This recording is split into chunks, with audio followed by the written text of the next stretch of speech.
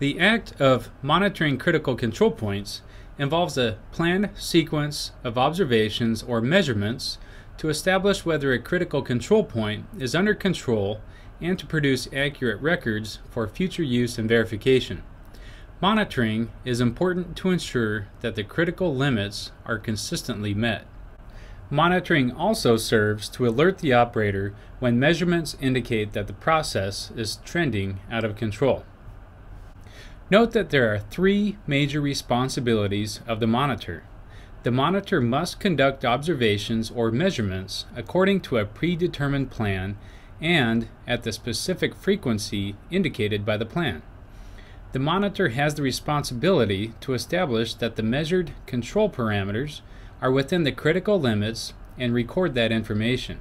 If there is a deviation, another part of the monitor's responsibility is to begin the corrective action process. A deviation is a reading at a HACCP that fails to fall within the critical limits.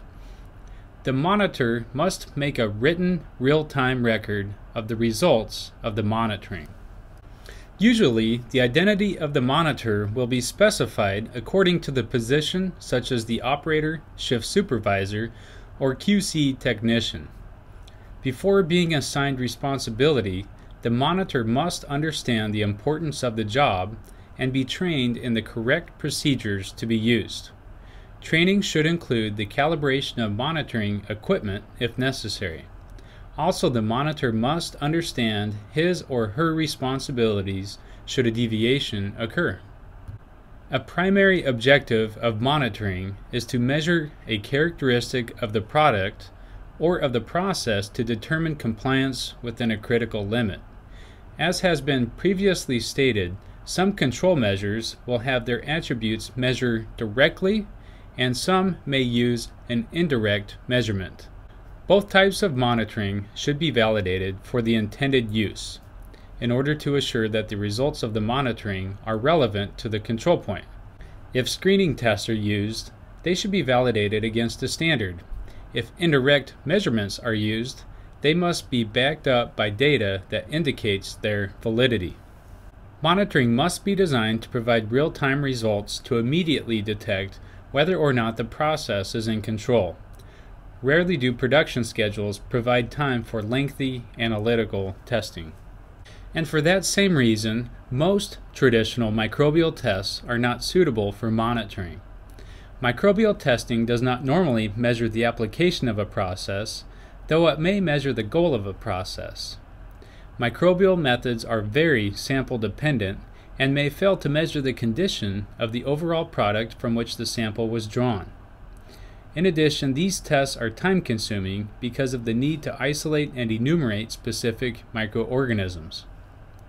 Some of the newer methods do show promise for fast results, however, and they may prove useful in the future. As a rule, microbiological testing is reserved for validation of more direct measurements. The most common control measure is temperature, but this must be treated wisely. For example, if temperature of a storage facility is used in a cooling critical limit, then the cooling rate, the temperature, time, and maximum product size must be monitored because this cooling rate will be dependent on all of these factors. So to get to this point, several measurements of temperature over time will need to be made to account for carcass-to-carcass variation. Once the cooling rate is validated, the carcass may only need to be tagged with the time it went into the cooler, and the cooler temperature can be monitored. Using a terminal heat treatment for microbial destruction can be monitored using a final cook temperature measured by a thermometer.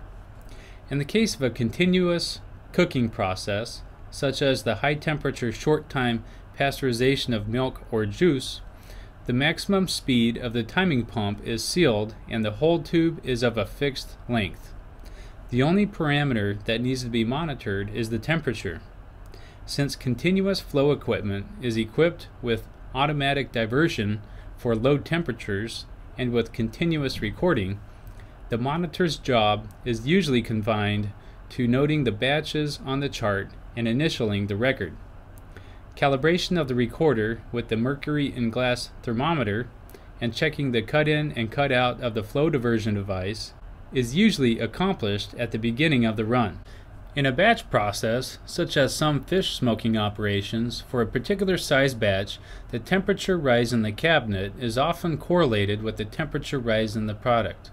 Often, a thermocouple in the thickest piece is monitored since the product is stationary. In this case, since the temperature rise in the product is programmed to be relatively slow, the time to cook temperature may be the parameter monitored along with the terminal center temperature. When a terminal heat treatment is not used, as in some very acidic pickle products, the final equilibrium pH of representative containers and the time of storage before distribution may be monitored. When product is to be stored pending equilibrium testing and storage time, it should be isolated so it cannot be accidentally shipped too early. The monitoring for allergen avoidance is often an either-or type of monitoring. If a production matrix is used to ensure that allergen-containing products are run only after all other products are run, that might constitute the critical limit.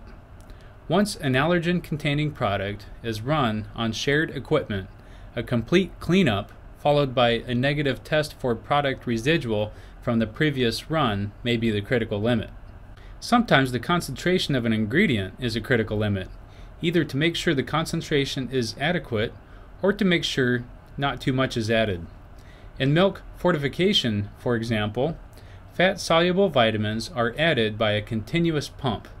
A daily vitamin reconciliation is used to make sure that excessive amounts are not added and to make sure the vitamins were, in fact, injected. Sometimes, with the batch process, individual pre-weighed containers are used to eliminate the chance of multiple additions. The containers are marked with batch numbers which are attached to or recorded on the production make sheet. It stands to reason that continuous monitoring of a process will usually be the most desirable, especially when it is backed up with continuous automatic records.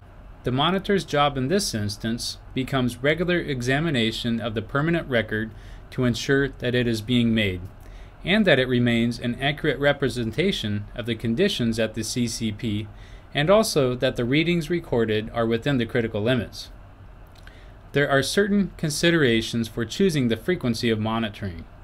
Probably the greatest consideration is the consequence of longer intervals between observations. Once a process is observed to be out of control, all product since the last observation becomes suspect. Suspect product is all products for which the safety cannot be assured from the HACCP plan. Suspect product must be isolated for determination of safety, reprocessing, or destruction. Monitoring frequencies are often chosen on the basis of product or process statistics. If critical limits are tight, or if normal variation in the process is high, the frequency of monitoring may need to be shortened. On the other hand, if monitoring does not show much variation over time, and the history of deviations in the process is low, the decision may be made to lengthen the frequency of monitoring. Monitoring frequencies may be increased on a temporary basis based on such considerations as raw material variation, process variables, or recent deviations. For batch operations, the size of the batch may be an important consideration. FSIS requirements state that if a product is to be shipped immediately, monitoring must be completed before pre-shipment sign-off on records is completed.